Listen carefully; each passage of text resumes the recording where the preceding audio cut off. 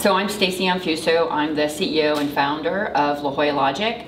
We're a San Diego-based advanced technology and cybersecurity engineering firm. We've been in business since 2011, so about 9 years, going on 9 years now. Okay, and what kind of technology do you guys do? Well, I started the company, I've been a cyber engineer for the government, working for the government for about 20 years. Oh, wow. And so working with cross-domain systems and a lot of different really robust technologies over the years. And I started the company after working for several small businesses. I started this business, like I said, about 9 years ago, and really in the vein of cybersecurity and cyber engineering for the government. And over time we've grown from me as one person to we're about 50 people now.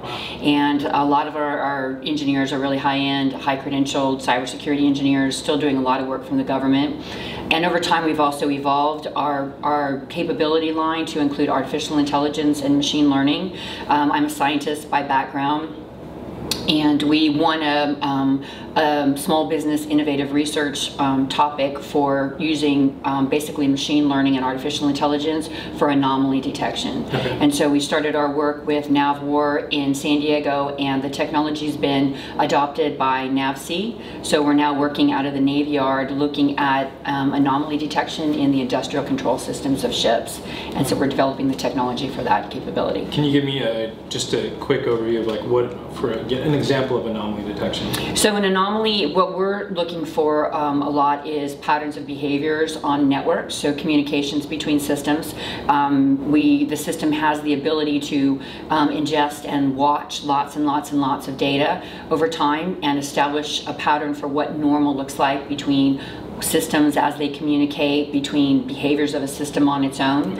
And then over time the system can determine when there's anomalous behaviors or something different is going on and signal the human in the loop for intervention. Okay, interesting. So set like a baseline, like as it's going about its day-to-day communicating, and then if something's outside of that normal parameter, then you would alert the human in the loop.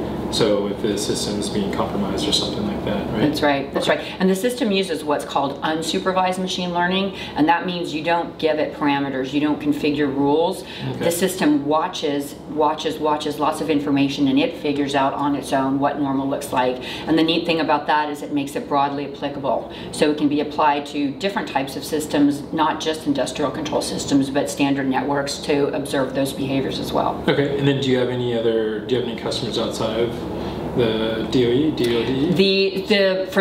This technology and a lot of our cyber engineering technology has been primarily within the DOD. So we work for the Navy, we work for the Air Force, we have some work with DHS, a couple different agencies, but we also are doing more and more commercial work now. So we're taking the robust cybersecurity expertise that we have and applying it to the commercial sector. So we're seeing a lot of business demand right now for other businesses, especially small and mid-sized defense contractors that need to be compliant with cyber regulations now. In order to be a DoD contractor, you have to have certain cyber assurances in place within your company because you're working with government data. So we're being hired now by a number of other firms to help them implement these mandatory controls inside their own environments to protect the government information. Wow, that's impressive. So I'm going to ask you a question that I didn't really prep you for.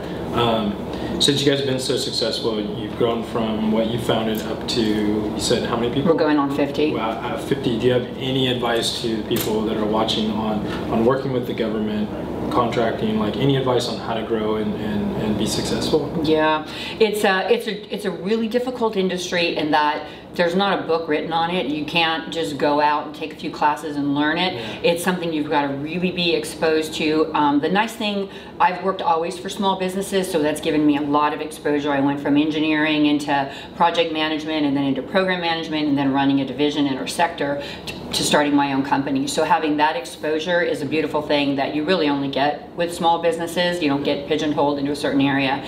But it's something that you can do. You just got to give yourself time and know there's a lot of rigor. There's rigor in the way you have to implement policies, practices, accounting systems, holding and managing clearances. You know, in addition to all the technology focus and whatever your expertise is, there's a lot of compliance and regulation that you have to be aware of too. But you can do it. I mean, I did it. I didn't come from this industry. I don't have a military background, but just sort of stepped into it and met a lot of really good people along the way that mentored me, and just dove in and worked really hard. But you can do it, and it's really a fascinating environment. You get exposure to a problem set on a daily basis that you would never see anywhere else. Just the level of things that we do and the complexity of it and the criticality of it. That's cool. It's inspiring. It's great. I hope someone's watching this and gets inspired to go do that. Well, thank you for your time. If people want to find out more about your company, your technology, where can they go look? We're online, www.LaJollaLogic. It's LaJollaLogic,